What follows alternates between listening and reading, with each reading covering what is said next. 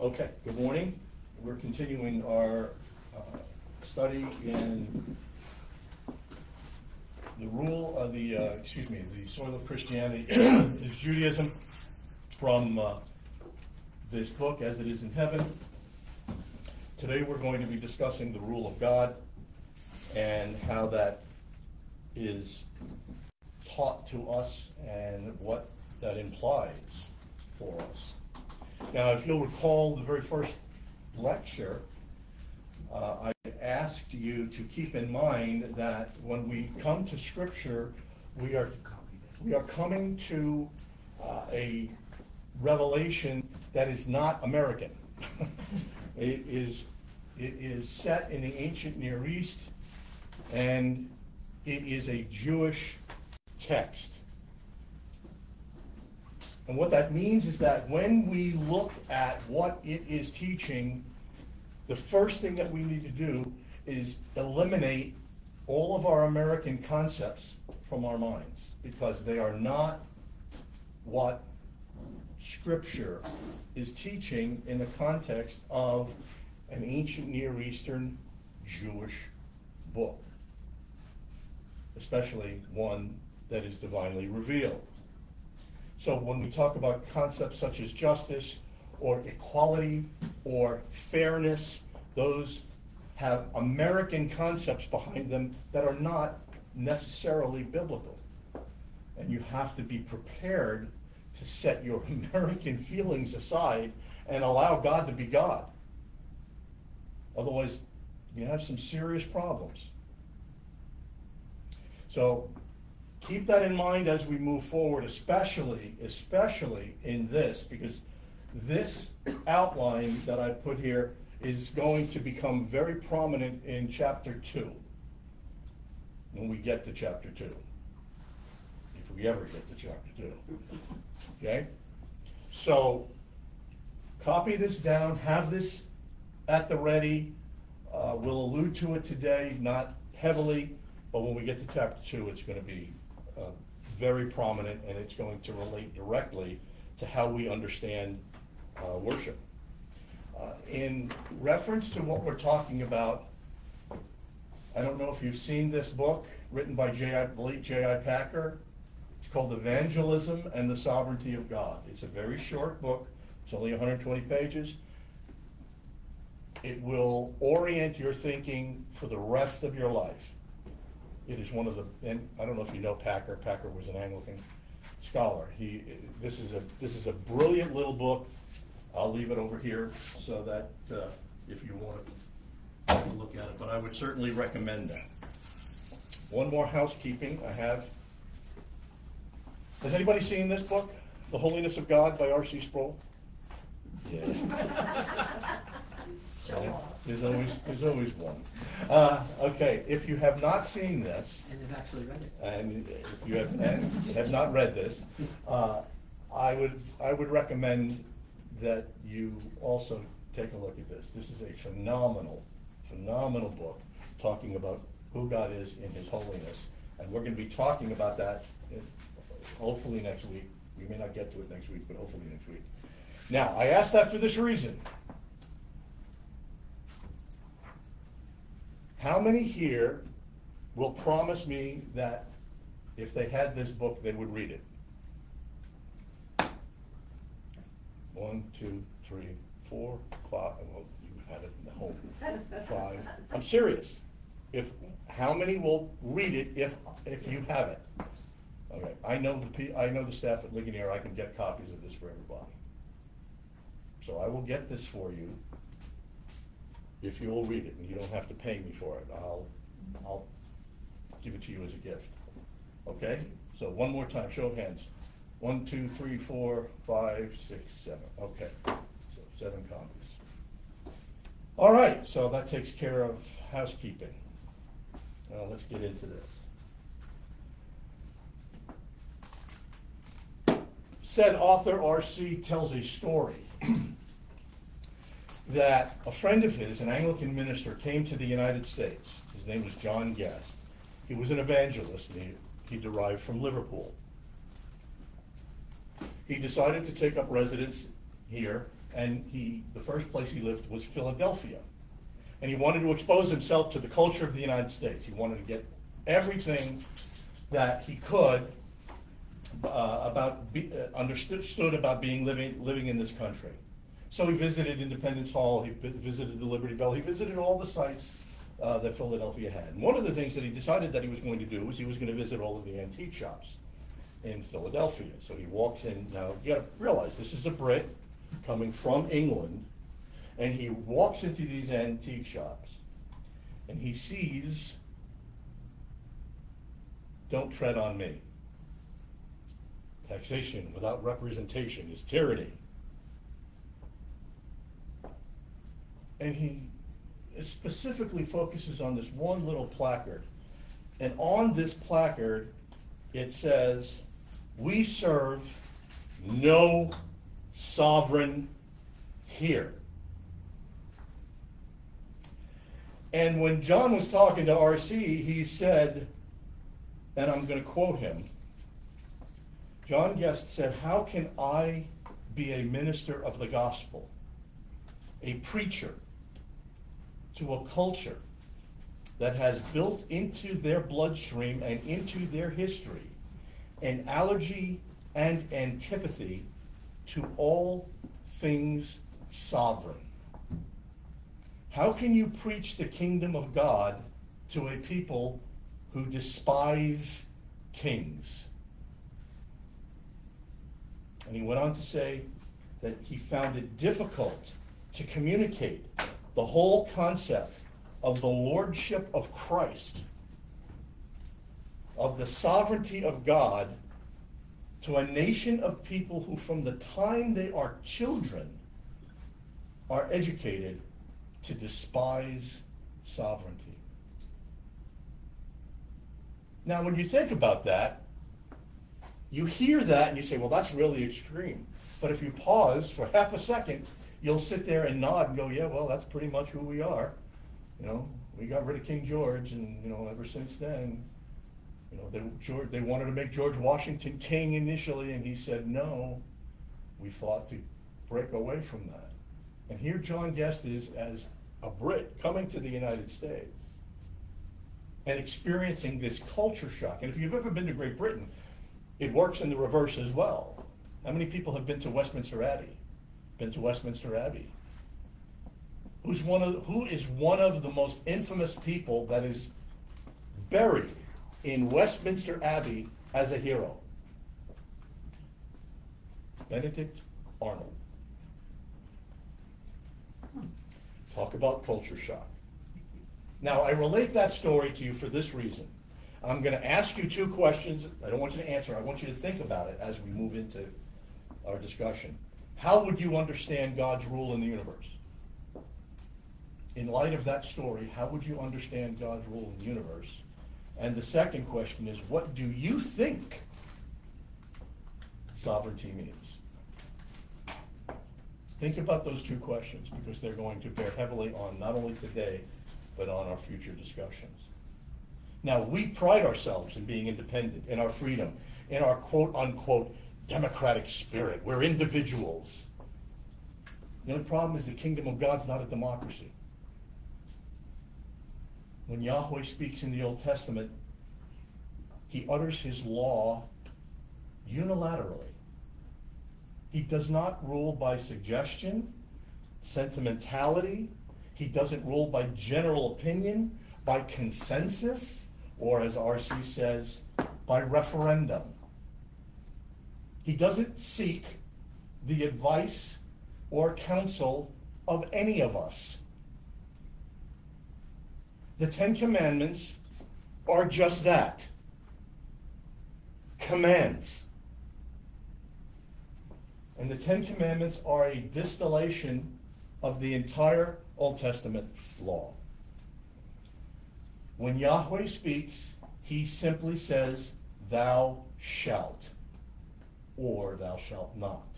And he exercises absolute authority over his creation and over his people. This is who God is. God is not a nice guy. God's not our buddy. We don't have coffee with God on Sunday. God is God. And yes, he is loving. And yes, he is merciful. And yes, he is just. And he is holy. He is omnipotent. And he is the divine ruler of the universe. I sent you a whole bunch of references, and I hope you had a chance to at least look at one or two of them, because it makes it very clear that all of this belongs to him. It is his. He created it, he sustains it, and he rules it. And the sooner we get comfortable with that idea, that we're not going to whine, huff and puff, hold our breath, and throw a tantrum to get God to act the way we want him to act,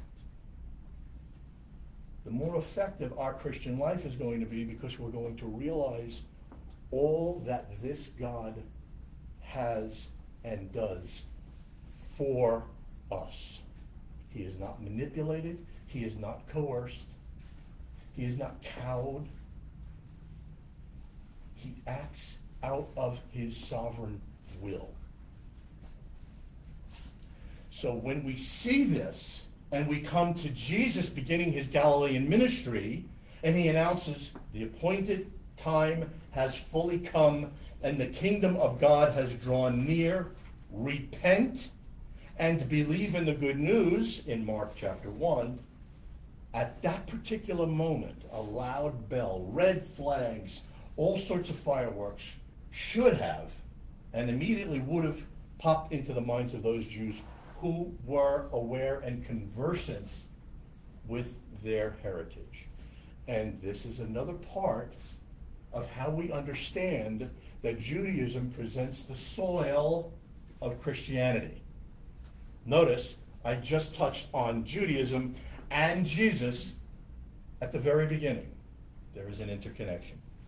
Yahweh's kingship as the God of Israel provided the overarching background and had been a dominant theme in the national worship of Israel for centuries. From the garden onward, Scripture clearly establishes and unambiguously teaches that God is king. Kingdom of heaven. A king with a palace and a temple. And we'll unpack that in future lessons. We see this in so many places besides the garden. We see his rule and his kingship in the very creation that he has authority over. We see it initially in this swirling chaos. He stabilizes it. He dissects it. He separates it. Psalm 2:2 says, in reference to the kings of the earth set themselves, and the rulers take counsel together against Yahweh and his anointed, saying, well, let us burst their bonds asunder and cast their cords from us. So from the very beginning, we see rebellion against the king. The Exodus, another example of God's sovereignty. Mightier than the thunder of many waters, mightier than the waves of the sea. Yahweh on high is mighty. Psalm 93:4, and I believe that was one of the references I gave you. So we see that even when the nations rage furiously, it doesn't faze his rule at all. Yahweh has set the king of Israel, his son, on Zion, his holy hill, and his decree cannot be thwarted. His kingship, Yahweh's kingship, is unmistakable.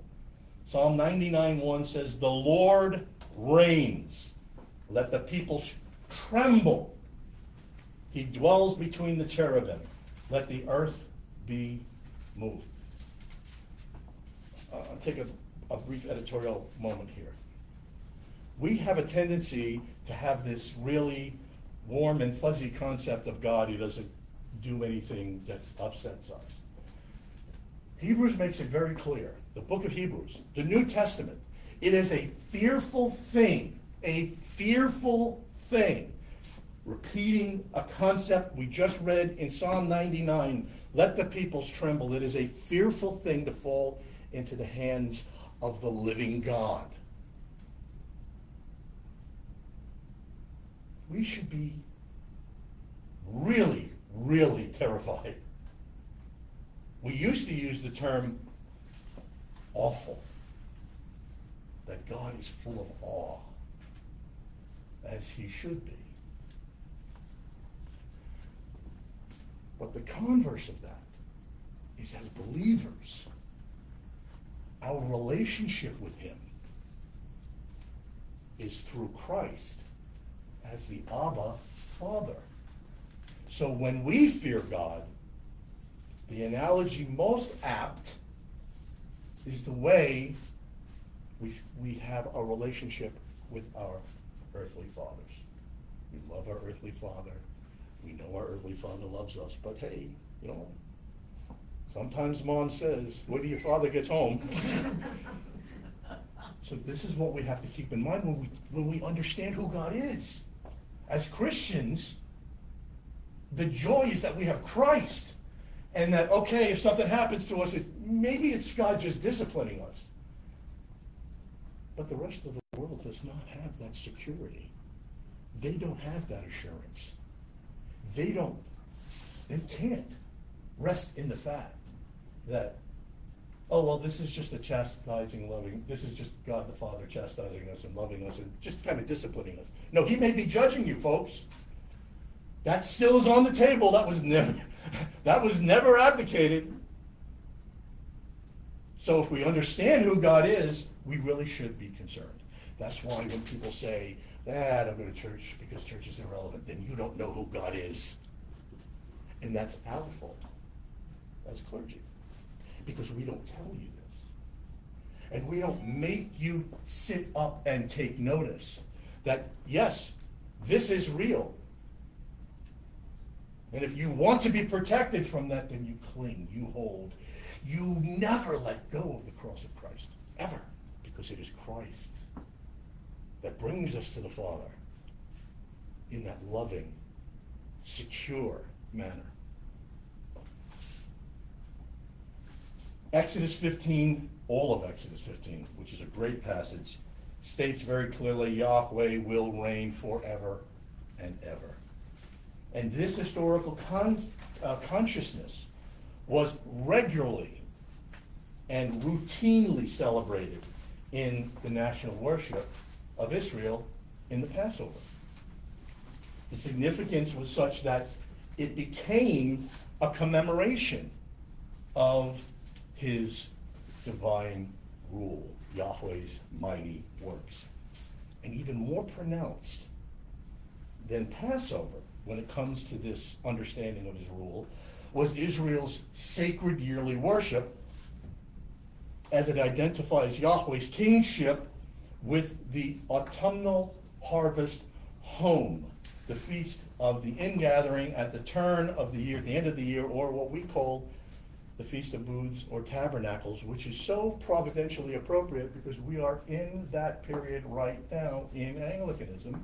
We are in our Ember Days, the ingathering, where God sends out his harvesters. You guys harvesting? You harvesting souls for Christ? Trying to. There you go. And that's what we do. We have a loving God. We have a loving Savior. But don't abuse that love. So, hey world, let's get to it. Come to his house. In the Feast of Booths or the Tabernacles, the celebration of Yahweh's rule, the earth has yielded its increase. God, our God, has blessed us. God has blessed us. Let all the ends of the earth fear him. Now, do you see the juxtaposition? Do you see what I'm talking about? God is doing this wonderful thing. He is feeding, he is caring, he is nurturing, he is nourishing his people. And the last thing out of our mouth is, but fear him. because he can take that away. The God of Israel was also the God of all of heaven and all of earth, who bestowed all of these blessings of harvest on all nations without discrimination. This is his land. We sing a hymn. What's the hymn that we sing? This is my Father's world. Right? Psalm 67 says, let the peoples praise thee, O God. Let all the peoples, not only Israel, let all the peoples praise thee. And when Israel was obedient, and they truly praised the fount of every blessing, Yahweh's royal dominion would be acknowledged universally. Psalm 67 again. Let the nations be glad. Let the nations be glad and sing for joy. For thou dost judge the peoples with equity and guide the nations upon the earth. Now, I'm going to take a pause once again, and I'm going to want to share something here. Equity. Treating everyone, regardless of who they are, the same. Right? We have this concept in this country of something called fairness. Right? Now, our understanding of fairness may not coincide with Scripture's concept of what fairness is. Because in this concept of fairness, there's the flip side that must be included, and it's called mercy. I'll give you an illustration that RC used. And it's actually happened to me, too, when I was teaching. Student comes to RC. He's teaching in his class. He says, "Okay, we have four papers. They're going to be due this month, this month, this month, and this month." Okay? Let's just say January, February, March, and April. Final is going to be in May. Student comes. 95% of the students, 99% of the students turn their papers in on time. One student says, "Dr. Sproul, I can't do this. My car broke down. I was on the way. The hurricane took my house away. Can you give me a little time?" Okay. So RC extends the deadline. Next paper comes around. "Dr. Sproul, I'm really sorry. I got sick and I had to go, and I was in the hospital. Can you?" Okay. Extends the deadline. And this goes on, and it goes on until the final paper. "Dr. Sproul, I didn't do that. I'm late. Can you extend my paper?" Anyway, that's why. I got busy. I didn't get to it. Okay. F. You fail. And he goes, what are you talking about? He goes, I gave you, you've given me a reason you were merciful, and now you fail me? That's not fair. And he stopped and he looked and he said, "You want fairness? Okay, here's fairness. You were late the first time? F. You were late the second time? F. You were late the third time? F. So now you failed the course. You want fairness? Everybody else presented their material on time. Why should I have treated you any different? I gave you mercy, and you took advantage." See, and that's what we have to remember with God. God's fairness is exacting. And just because he doesn't do something, just because he doesn't punish or cast judgment immediately, simply means he's being merciful. And we should never take that for granted or abuse that. So not only does his equity, his equal treatment, play out on all the nations, it also comes with a warning. Let me read Amos. I want to read a passage from Amos. as Amos is involved in this time of the year and he comes before the nation of Israel, he says, "Lo, he who forms the mountains and creates the wind, and declares to man what is his thought, who makes the morning darkness and treads on the heights of the earth. Yahweh, the God of hosts, is his name. He who made the Pleiades and Orion and turns deep darkness into the morning and darkness the day and darkens the day into night, who calls for the waters of the sea, pours them out on the surface of the earth. Yahweh is his name. He who touches the earth and it melts, and all who dwell in it mourn, and all of it rises like the Nile and sinks again like the Nile of Egypt, who builds his upper chambers in the heavens and founds his vault upon the earth. Yahweh is his name." What is that reference in That's Amos? Amos. It's actually combined from three passages. Amos 4:13, 5:8 and following, and 8:5 and following. Thank you. You're welcome. And Yahweh's mighty acts in creation and in history alike prefigured and anticipated that coming day when he would be obeyed as king over all the earth. That is inevitable. It is gonna happen. And this is not an Old Testament concept exclusively. What does the New Testament tell us? Philippians, Acts, on and on. At the coming of Christ, every knee shall bow, and every tongue shall confess that Jesus Christ is Lord. And this concept is so prevalent. And the Jews celebrated this and all of his past acts and his universal sovereignty in words that we actually use today in our own service. I'm going to read them to you. And ironically, not ironically, providentially enough, if you read the Psalms, when I read the Psalter in two different ways. And one of the ways is, if you look at the top of the page, it says day 1, day 2, day 3, day 4. Okay? Well, yesterday was day 20. Listen to the evening prayer. Listen to the evening prayer reading of day 20, Psalm 47. Clap your hands together, all ye peoples, O sing unto God with the voice of melody.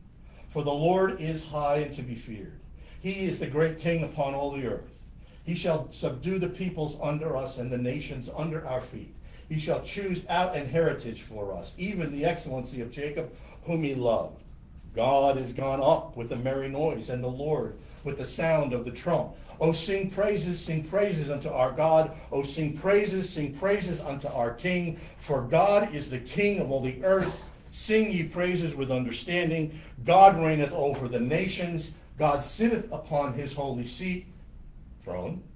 The princes of the peoples are joined unto the people of the God of Abraham. For God, which is very high, exalted, doth defend the earth, as it were, with a shield. This is straight from the Jewish celebration of God's sovereignty and his care over the universe. And we celebrate it in the Psalter. Now, it's important to know that Israel, of course, did their own thing, much like we do, so we can't be too hard on them. And they were not happy that God was the invisible God and that they couldn't see him the way that Moses or Adam and Eve or others had an interaction with him. So what did they do? They complained to Samuel in 1 Samuel 8:4 and following, and they said, we want a king like other nations. The very thing that Yahweh did not want. He wanted them to be different. They wanted to be the same. And Samuel, of course, was upset. But even when Yahweh allowed the monarchy to be created, which, by the way, was prophesied in Deuteronomy, even when he allowed it to be created, and he told Samuel, don't be angry, because they're not rejecting you, they're rejecting me. He made sure that the king that was anointed was to be a vice regent. It was going to be his representative. And he was supposed to rule with justice, as the king of the universe does. When one rules justly over men, ruling in the fear of God, he dawns on them like the morning light, the sun shining forth upon a cloudless morning, like rain that makes grass to sprout from the earth. A righteous king, a just king, as our heavenly king, is a blessing to man. And that's in 2 Samuel 23. Unfortunately, the failure of the monarchy, the Israelite monarchy, was inevitable. But it showed us two things. Number one, that Yahweh should never have been rejected and replaced with an earthly king. And number two, that God's royal son would be a future hope, anticipated, so they thought, through the Davidic line. So Jesus coming and proclaiming that the kingdom of God has drawn near now is making a slightly different connection. One whose kingship of God is not expressly associated with David's line. It is there, but Jesus makes a different connection. And we've already seen this with Melchizedek and the priesthood. Remember?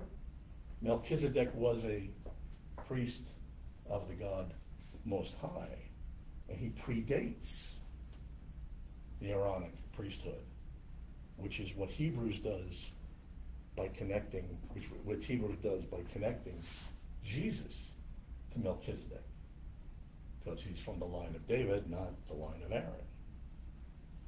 So the book of Hebrews makes it very clear, oh, no, you can't say he's not a worthy priest, because Melchizedek was a worthy priest of the God Most High. And Jesus, in making this connection, uses a title on himself that he uses more than any other title in the New Testament. Now, the title Lord is used most in the New Testament. But when Jesus refers to himself, he draws on Daniel 7:22. And there, in that passage, Daniel is presenting the historic recounting of all of the pagan nations with all of their viciousness and all of their ferocity and all of their subjugation. And Daniel uses the analogy of wild beasts, which is analogous to Nebuchadnezzar's dream of multiple types of metal, gold, bronze, silver, etc. So you have this parallel set up. But in contrast to the vicious pagan kingdoms, the eternal kingdom is bestowed by God, who in Daniel 7 is referred to as the Ancient of Days, is bestowed by God on one like a Son of Man, who comes to the Ancient of Days on the clouds of heaven to receive it. So Jesus is making the connection that he is the Son of Man. He is the one that ascends to the heavenlies. He is the one that approaches the throne. He is the one who the Ancient of Days, God, gives the eternal kingdom to. And when we look at it in these terms, the Son of Man carries with it a status that is related directly to who he is in his being. He is divine, and it anticipates an incarnational moment. It anticipates the incarnation. And the Son of Man is endowed by his Creator with dominion over the earth and all that it contains in the land and in the air and in the sea. Even the writer of Hebrews, in Hebrews 2, 6 through 8, draws on Psalm 8 to present this motif. So the development of these companion concepts of the kingdom of God and the Son of Man might have and probably did create some confusion in the Jewish mind. I mean, because they're looking for a purely earthly kingdom. They're looking for David's true son to come swooping in on his white steed. The sad part is some even took upon themselves to kind of, let's just usher in this earthly kingdom. We don't need to have, to wait for Jesus to do it. We're going to do it. And they were following Psalm 149, where it says, the high praises of God are in their throats and a two-edged sword in their hands, who engage in battle against the nation to bind their kings with chains and their nobles with fetters of iron. So this would have confused even some. Even during the Christian era, some wound up doing this. So confused were some of these people that something quite different than what they generally expected, that even our beloved John the Baptist, hearing the reports of Jesus' ministry, kind of took a half a step back and said, what's going on? Are you the one that we're supposed to be waiting for? And Jesus had to allay his fears. Tell John what you see. He had to be reassured that the threshing floor of Israel would be gathered into the wheat and the chaff would be burned. And remember this, as Stephen was being stoned, what were the last things that he said?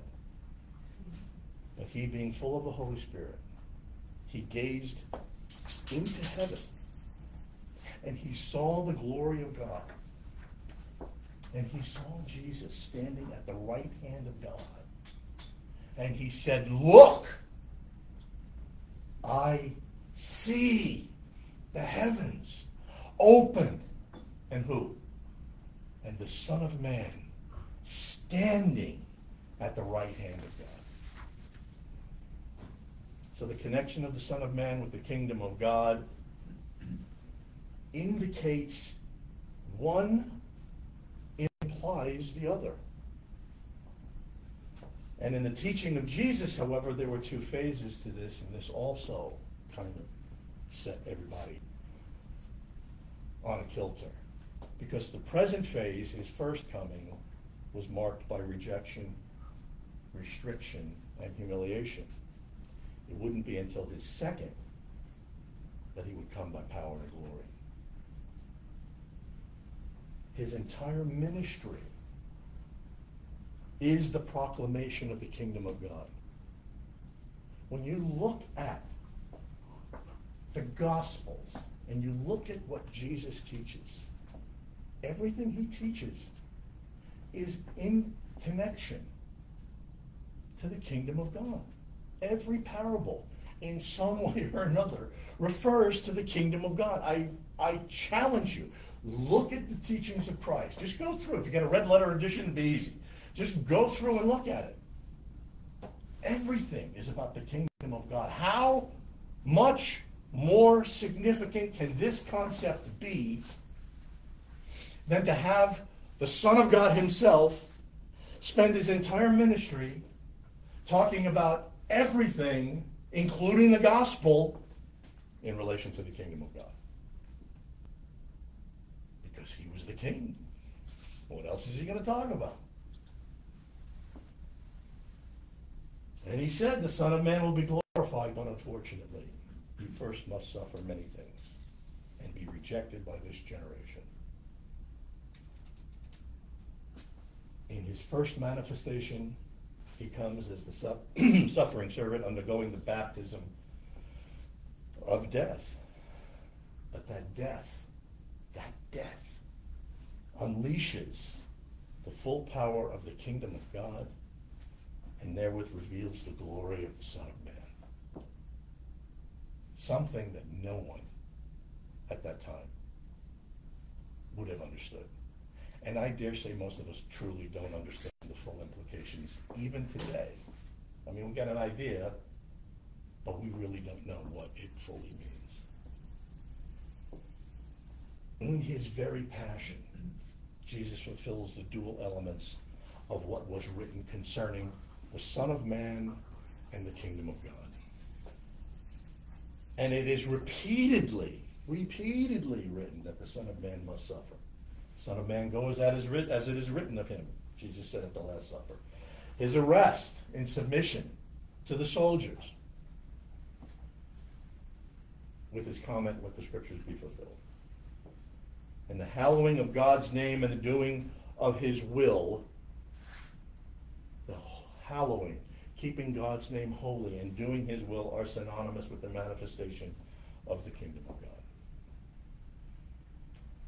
And never was his name so truly sanctified as in him who accepted the cross with the words, not my will, but thine be done. Origen referred to Jesus as the autobasileia, the one true monarch, the autocrat, the king of the universe. And even the Romans, though it was kind of out of the side of their mouth, recognized Jesus, King of the Jews. And not to state the obvious, but the death of Jesus determines everything that we understand about the New Testament, and that the Old Testament points forward to his death, because it is explicitly taught by each and every one of the New Testament writers. It's impossible, however, to ignore that in some sense, his execution as King of the Jews at the hand of Rome can't be glossed over. To the believing Jew, when it was announced that the Messiah, as foretold by the prophets, had come, suffered, and was crucified, they must have gone, what? I'm sorry, I didn't hear that. My hearing aid was turned off. I didn't catch that. What did you just say? And as the gospel spreads, and it reaches the Gentiles more and more, moving further and further away from the event, Jesus' divine kingship would have seemed to them to be just a faint echo in its relationship to his bringing salvation. Because after all, how important really was Jesus as being a king, a Jewish king to a bunch of Gentiles? I mean, really? Yet, when we look at the Gospel of John, and we see how John relates this, and his meeting with Pilate, his divine kingship suddenly becomes the forefront of the entire discussion for both Jews and Gentiles. It has to. Time and distance from Jerusalem would have allowed the connection of the two concepts, his salvation and his divine kingship, to be brought back into closer proximity and connection for Gentiles when they would read or reread John's account of the interaction between Jesus and Pilate. Where is Jesus brought? He's brought into the praetorium, the representation of Caesar's authority, where none of his accusers and his prosecutors could go for fear of defilement, separation from the class. And then Pilate asks the question to Jesus. Look, are you king of the Jews? And what did Jesus say? Well, that's the word you use. You use king. But that kingship wouldn't have been something that even the Roman law would have acknowledged. So when Jesus responds to Pilate and he goes, well, look, my kingship is not of this world. If my kingship were of this world, my servants would fight. For I was born, and for this I came into the world, to bear witness to the truth. And everyone who is of the truth hears my voice. Now, Pilate's interest may have been minimal at best, but to those who read Jesus' words, or read them, when they were first published, and I dare say to every one of us since, they spoke and still speak of a king and a kingdom of enduring importance and authority. And the title on the cross, obviously meant to mock Jesus, becomes the central theme of Christianity. Christ the King, ruling his kingdom, reigning from the tree. The apostles, as well as the disciples, in proclaiming Jesus as Lord and King, proclaimed among the nations a gospel that was presenting this Lord and this King as the crucified one. This King thus reigns as God at the right hand, and he is the King who vindicated his sovereignty by the shame and the agony of the cross. And the Apostle John states it better than any of us could ever have stated it when he says, there will come a day when all heaven and earth proclaim the kingdom of the world has become the kingdom of our Lord and of his Christ, and he shall reign forever and ever. And if I had a better voice, I would sing Handel's Messiah right now. And in closing, let me say this. I recently read a quote by Sam Bray and Dean Keen. They are the editors of the new 1662 International Version, which is getting pretty good reviews. And this is their statement, and I want you to remember this because we're going to come back to this. Liturgy helps us remember that worship is a serious business. We live in a democratic age, and we find it easy to be casual, but struggle with formality and reverence. Just spend 5 minutes at your average church before their service begins. What did you do? How was the weekend? Did you watch the game? Did you blah, blah, blah, blah, blah? Where's the focus on being in God's house? Focusing on the sovereign God of the universe who died for you, who is waiting for us to worship him. We've forgotten what it means to be a subject, reverently approaching a king. But in worship, we approach the King of the universe, the holy, omnipotent God. I have a whole bunch of scripture references, and I unfortunately am not going to get to them today because I'm going to stop right now and open it up. We'll deal with this next week because we're going to talk about how scripture speaks specifically about what we've just discussed. Okay? And when I say specifically, I'm going to read to you just the titles of the sections so that you'll know what to anticipate next week. You don't have to write it down. You don't have to write it down. Because we'll go over it next week. We're going to be talking about how this manifests itself in God's sovereign control. God's sovereign control over all things, that all things belong to God.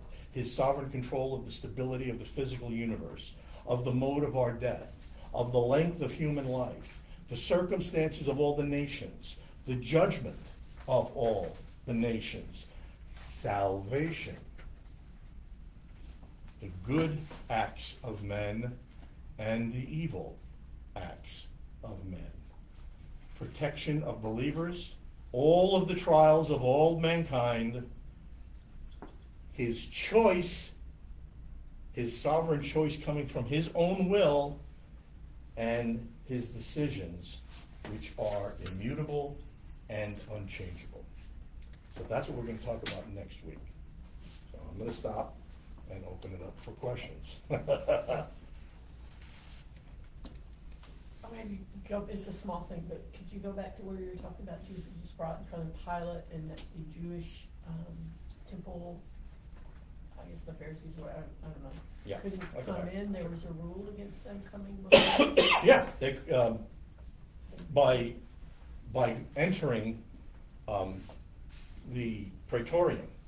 They would be ritually defiling themselves by going on to Gentile land. Traditionally in Israel, and this is what we don't understand, if at all possible, when the Jews traveled, they would avoid Gentile land. I mean, they would literally go across the Jordan and go up the east side of the Jordan to avoid running across Gentile land if they had to. And if they were required to actually go through Gentile land, when they got home, they'd burn their clothes. So it's their instruction, or what they thought their instruction was to completely stay away from Gentiles, to have no involvement. It's the typical interpretation of the Jewish Mishnah, which basically said, okay, Israel is supposed to be separate from the nations. Well, how do we be separate from the nations? And then they keep pushing the boundary and pushing the boundary and pushing the boundary until it's, well, we're not even going to walk in their country, and if we have to, we'll burn our clothes. Hopefully they were alone when they did that, but okay. So. Which is another reason why the Gentiles had such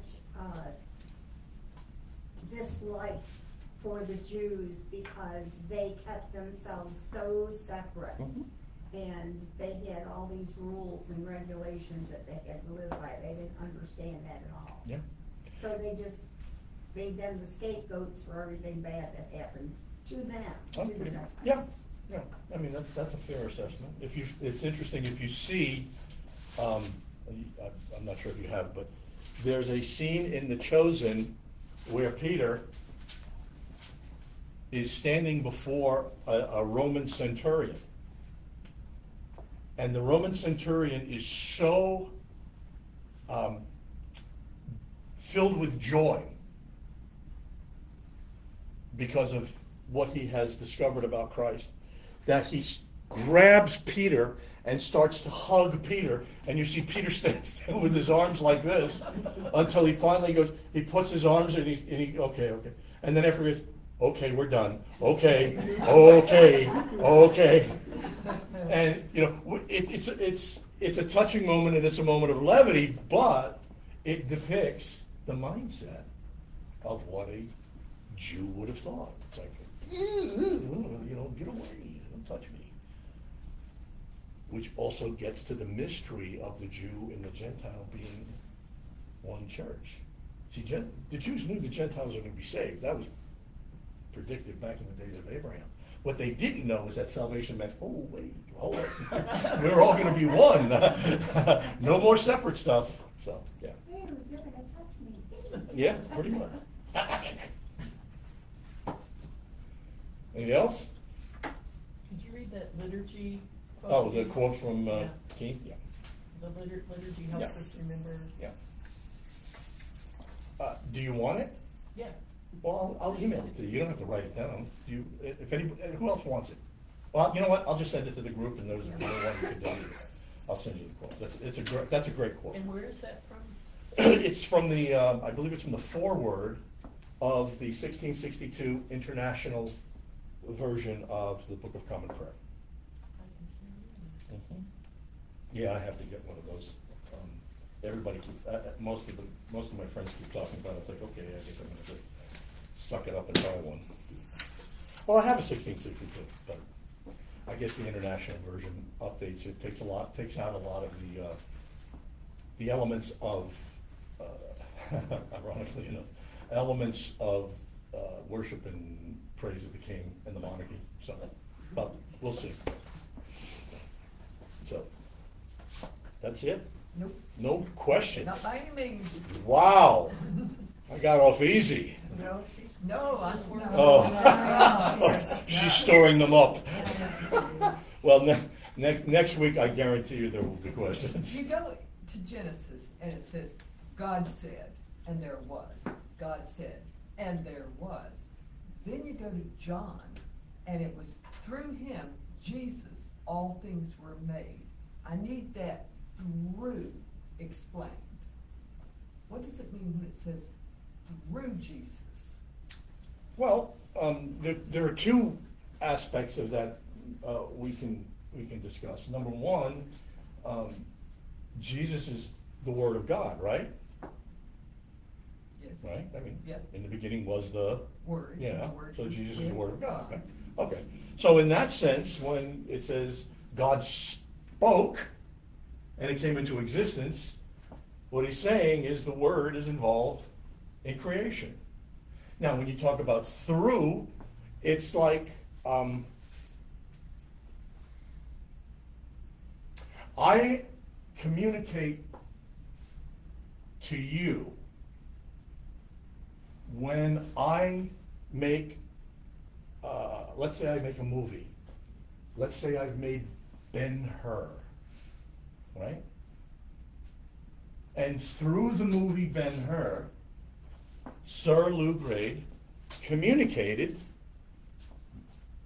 many things, right? Not the least of which was the crucifixion and resurrection of Jesus. So in that sense, God worked through Jesus, the Word.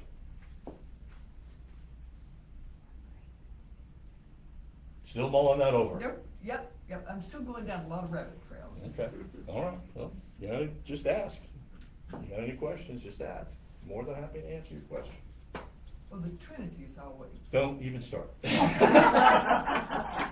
ask that question. Don't go there. No, you're not supposed to. Let me, since you mentioned it, I'm just going to throw this out for you. There are elements of Scripture that are simply mysteries. Period.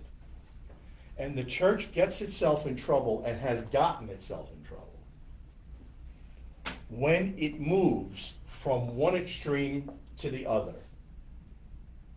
When it moves on the one hand to the rational extreme and tries to so define and so pin down and so articulate certain doctrines that it simply becomes a proposition and it sucks the mystery out of what we're talking about.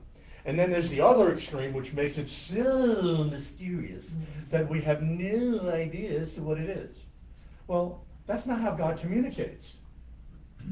He communicates mystery so that we can understand elements of the mystery, while it retains its mysteriousness and remains a mystery.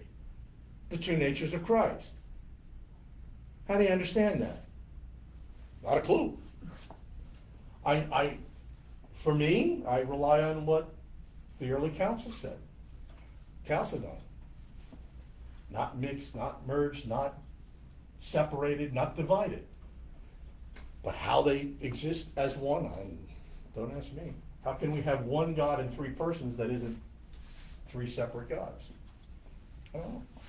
And the more you try to analyze that and unpack that, the more you're going to get yourself in trouble. Now, I'm not saying we need to be mindless and we need to, unscrew our heads, put them under the pew and not think. That's not what I'm saying. But what I'm saying is, here's the principle that Anglicans and most of us in the Orthodox tradition recognize. Scripture is the only infallible authority. Note this, the only infallible authority of doctrine and faith and life. But it's not the only authority. Reason is an authority, and tradition is an authority. But one bishop described it this way, and I love the illustration. Scripture, tradition, and reason are like a big wheel. Remember the big wheels when we were kids? Scripture's the big wheel in the front. Tradition and authority are the two smaller, lesser wheels in the back. So when we get to these doctrines, what we'll do is we go as far as we go using our reason, and then we look at what did the church say? And what has the church said for 2,000 years? And we rest on that, unless something truly spectacular is revealed to us by the Holy Spirit through Scripture, where we can say, oh, we need to tweak this, or we need to modify that. But you do so with much trepidation. And you're very careful, because when the church speaks for 2,000 years on a particular subject, and you come up with an understanding or an interpretation of it that nobody has ever come up with, ever in the history of the church, there's only two options. And the first one is wrong. Yeah. Well, the church was wrong. No, I don't think so. No, you need to reevaluate what you've done if you are so far out of line with what the church has said historically. Now, the church is not infallible, but it is authoritative, and it does speak, and we'll get to that in the book as well later on. I do address that issue. So all of these things, you can see I'm kind of just throwing out little breadcrumbs to keep you thinking, oh, he's going to get to that. Oh, he's going to get to that. We're going to get to all of this stuff. It all comes into play as I describe it in the book.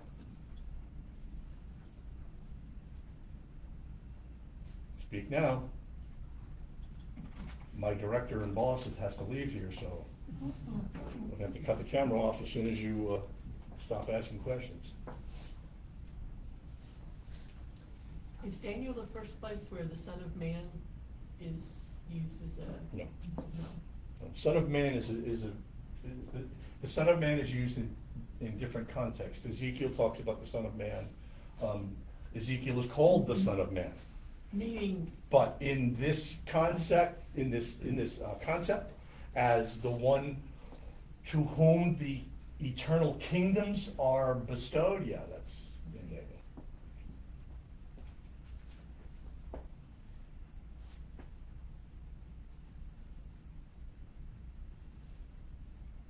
And a hush fell over the ground. Nothing? Okay. Just an observation that what you had us research, put us in our place as temporary tenants of God's creation.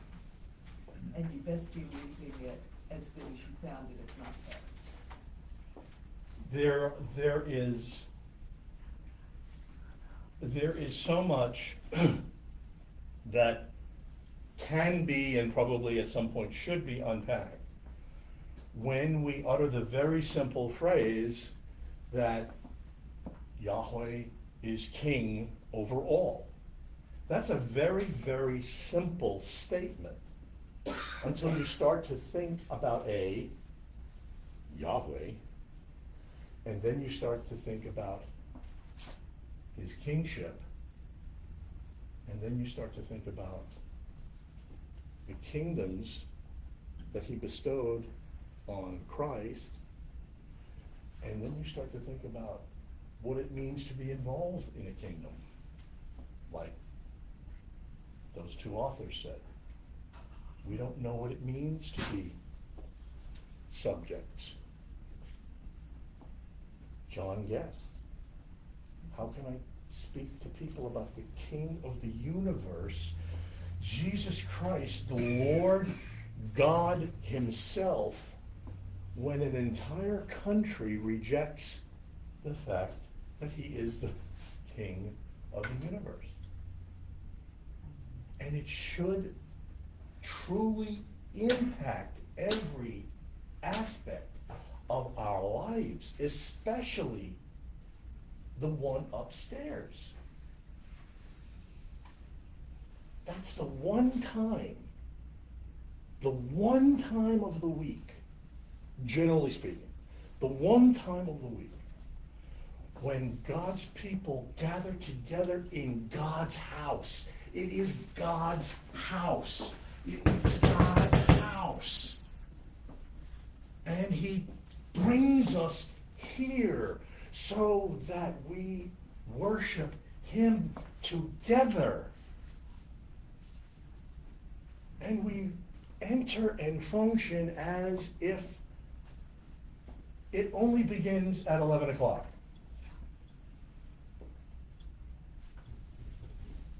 you enter someone's house as a guest, when does your behavior as a guest begin?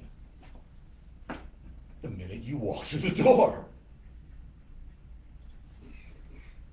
God invites us every Sunday, commands us every Sunday to worship him. And yet we walk through those doors. It's just another place to socialize. All of that made me think that, okay, this body is the temple of the Holy Spirit. Mm-hmm. So I am the tabernacle Mm-hmm. of the Holy Spirit. And yet, when I invite him in, I only let him as far as the narthex.